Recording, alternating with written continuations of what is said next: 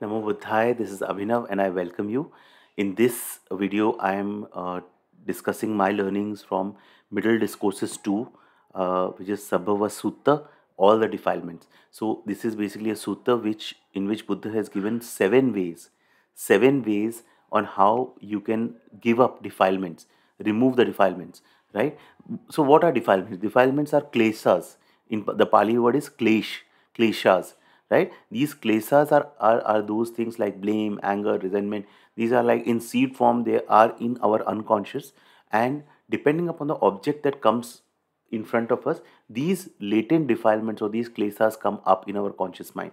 So how to give up these defilements? So who is an arhant? Arhant is the final stage of awakening, final awakening, where the person attains nirvana, right, free from birth and death. So that person is the person who is said to be the free from all mental defilements. So our goal is, and we are all in the journey, we are all work in progress towards freeing ourselves from all defilements. So in this sutta is a very important sutta in which Buddha has given guidance on how to end up defilements, seven different ways that Buddha has given, right? So what Buddha says here is that mendicants, I will teach you the explanation of the restraint of all defilements. Listen and apply your mind. The link to the sutta is given in the description. You can also download, take a printout and read the sutta to get more clarity, right? So Buddha says, mendicants, ending of defilements is for one who knows and sees, not for one who does not know and see. So basically, Buddha says rational application of mind and irrational application of mind. Buddha says when you apply the mind irrationally, and Buddha will explain how person applies mind irrationally later in the sutta. Buddha says if you apply the mind irrationally, then the defilements arise, and once arisen, they grow. If you apply the mind rationally, then the defilements don't arise, and those which have already arisen are given up, right? So it's all about where we apply our mind. This is what is called the right effort, right? If you talk about the noble eightfold path, one of the paths is the right effort. So that right effort we need to exert, we need to apply the mind in the right way, so that defilements, unwholesome defilements, do not arise. Even if they arise, they do not grow. Wholesome qualities arise, and then they grow, right? Okay. So then Buddha says seven ways I am giving you. So some defilement should be given up by seeing, some by restraint, some by using, some by enduring, some by avoiding, some by dispelling, and some by developing. These are the seven different ways where you can give up the defilements. So then Buddha explains one by one. Now, first is defilements which are given up by seeing, right? Now, what is seeing? Seeing is not just seeing, right? If I see a pen so I have a pen and I see a pen, this is not seeing. Seeing, basically here the meaning is dasana. Dasana is the basically seeing by way of right view, right? Seeing by way of seeing in the right view, seeing the four noble truths, right? What is noble truths? There is suffering, there is arising of suffering due to craving, there is a cessation of suffering that is possible, and the cessation of suffering is made possible by the noble eightfold path, right? So that seeing we need to cultivate in us, right? Seeing this nature of things, how suffering arises and how suffering falls, the impermanent nature of things, right? So when we see correctly, then what are the defilements that Buddha is talking about here is three kinds of defilement: sensual desire, desire to be reborn, and ignorance. These are some three desires which we can give up by seeing correctly. Sensual desire, that means the seeds of lust that sprout in us. Suppose you see a beautiful woman or a beautiful handsome man outside, and the seeds of lust arises, and then that seeing, we have to be very clear that this is suffering. This, when that lust arises, this lust is suffering, right? So defilements of sensual desire, desire to be reborn. There is this desire in us to be reborn in some higher planes or luxuries or luxurious afterlife. All these desires, that desire to be reborn. Third is ignorance. Ignorance of this impermanent nature of existence. Ignorance of the fact that this creation, this reality is impermanent, non-self and suffering. So when we are ignorant, then what happens is that we create the suffering for ourselves, right? So all these things we can give up by the right view, seeing rightly. Now, uh, what basically helps here in seeing rightly is the practice of insight meditation, right? Every day we can do vipassana or the insight meditation. I have made videos on insight meditation, how to do the sitting meditation. You can check that video where I have explained how to do the sitting vipassana meditation, and you can do the practice. And during the day, what we can do is more and more be mindful and see the nature of this reality of the impermanence. And if we are mindful, then even a flower which is withering is teaching us impermanence, right? That everything, there is no permanent self, everything has suffering embedded within it, and then we can become free, right? So here in this particular section, Buddha says how a person applies mind irrationally, and then Buddha says how the person can apply the mind rationally. Irrationally, the person thinks. Now, the kind of stupid questions person thinks. Did I exist in the past? Did I not exist in the past? What was I in the past? How was I in the past? After being what? What did I become in the past? Will I exist in the future? Will I not exist in the future? These are all the questions. What will I become of the future? Right? Or they are undecided about the present. Thus, am I not, what am I, how am I, this sentient being, where did it come from and where it will go, right? All these questions about the past lives and the future lives and the present life, the person is confused. And what happens because of this applying the mind irrationally, the person develops wrong views that I have a permanent self, myself survives, or the view myself does not survive, or the view I perceive the self with the self, I perceive what is not self with the not self, right? All these things, all these views arises about the self, that it is permanent, everlasting, eternal, and imperishable. It will last forever and ever. Now, this impermanent view that arises, what it does is that due to this permanency, there arises craving about external objects. When I know that I am impermanent, I am just a play of the five aggregates, and this play is just happening, then there will be no craving that will arise, because I know I do not have a clear finite existence, right? I am just a bundle of the play of aggregates that are happening at this moment, and I am also changing continuously, right? So that is the due to the wrong application, applying the mind irrationally, these kind of wrong views arise, right? And which keeps us stuck. Now, rationally, Buddha says rationally how you apply the mind. This is suffering. This is the origin of suffering. This is the cessation of the suffering, and this is the practice that leads to the cessation of suffering. And as they do so, as a person applies the mind, rationally apply the mind to these things, they give up three factors: identity view, which is like the personality view; doubt and misapprehension of precepts and observances.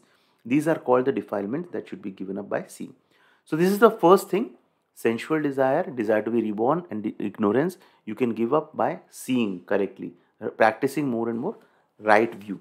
I know it may be a bit kind of a difficult. This sutra is a bit difficult for beginners, but be with it, spend time with it, come back to this sutra, and you'll find more meanings, right? So that is the first. uh, Second is giving up by restraint. What is the restraint? Restraint over the five senses: eyes, ears, nose, tongue, and mind. Eye, ear, nose, tongue, body, and the mind. These six things, right? Restraint, practicing restraint, which is basically the five precepts: no lying, no stealing, right?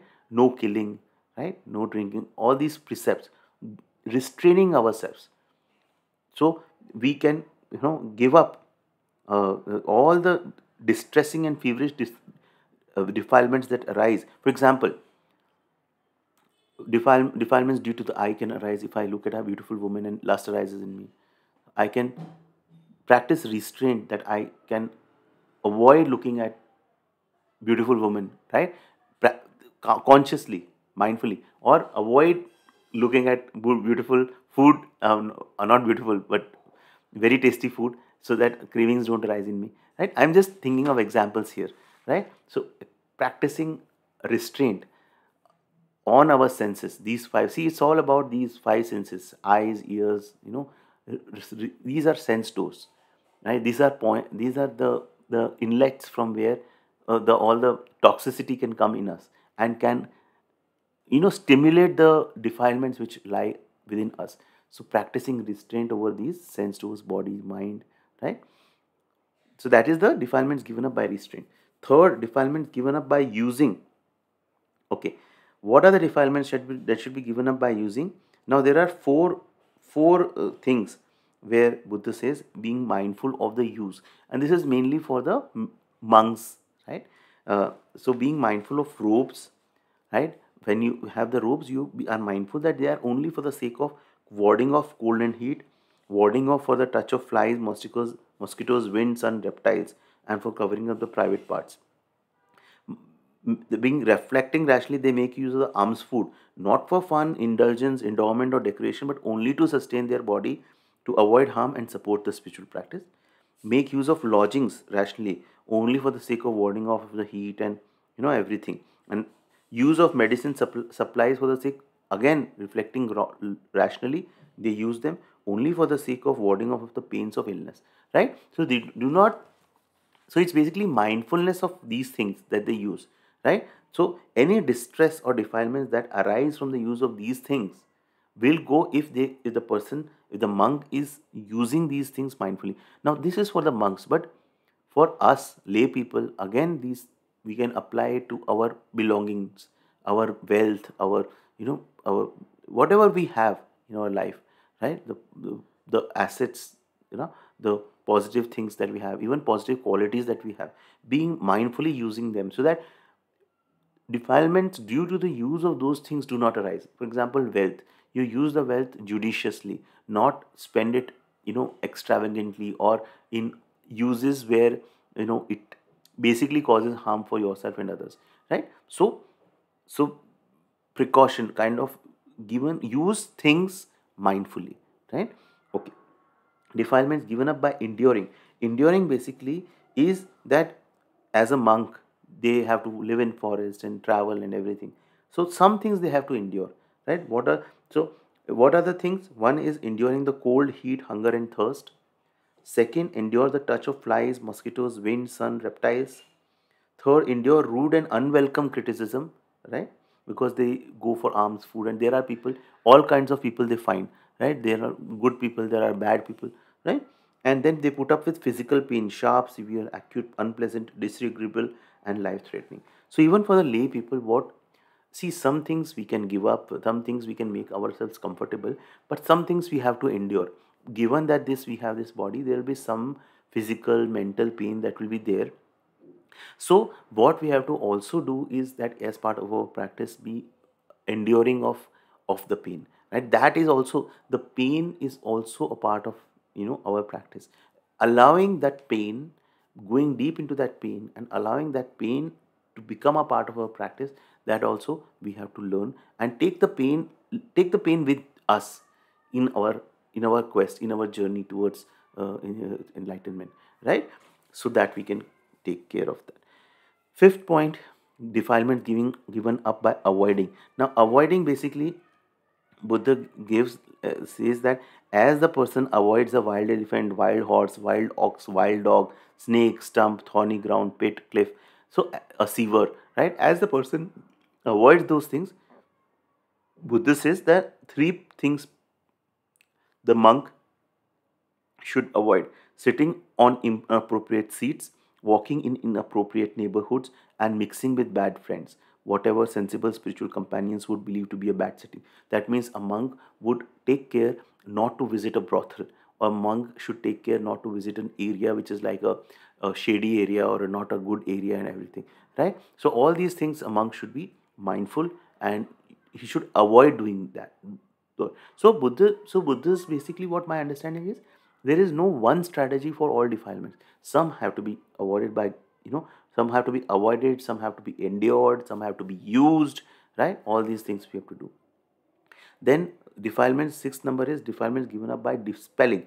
Dispelling is basically re- mendicant reflecting rationally doesn't tolerate a sensual, malicious, or cruel thought that has arisen, but gives up, get rid of it, eliminate and obliterates it. They don't tolerate any bad, unskillful qualities that have arisen. Give them up, get rid of them. So any thought that comes up, any negative thought that comes up, they do not tolerate it and they get rid of it. There is another video, another sutta made video I have made on a sutta where Buddha explains how to stop negative thoughts, right, with different ways. So that is in line with what that teaching is, right? So if negative thought comes in your mind, we have to be skillful to either avoid or replace that thought with some other thought. Just don't allow it to form, all those things. So basically dispelling that negative thought, that is point number 6. Then point number 7 is defilements given up by developing. Now what the person has to given up approach is develop the 7 factors of enlightenment, which is mindfulness, investigation of principles, energy, rapture, tranquility, immersion, and equanimity, right? Which relies on seclusion, fading away, and cessation, and ripen as letting go. So basically, it is developing all the 7 qualities of the awakening of the enlightenment. So that is the defilements which are given up by developing. Right, so these are the 7 ways, different ways where the mendicant has to dispel the various defilements, get do away with the various defilements in various ways, right? So this is the guidance. I hope this video was useful to you.